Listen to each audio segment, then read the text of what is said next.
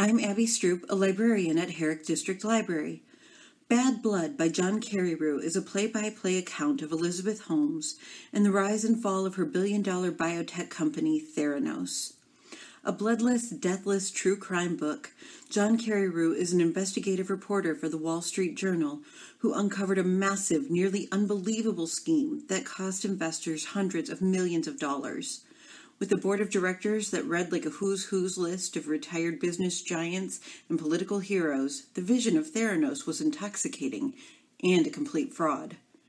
Absorbing and mind-blowing, this roller coaster of a read will bring you up to speed on a major current event that is still unfolding and leave you wondering, how could so many brilliant people be so deceived? You'll find Bad Blood and other great reads at Herrick District Library. I'm Abbey Stroop for WHTC's 60-Second Book Review.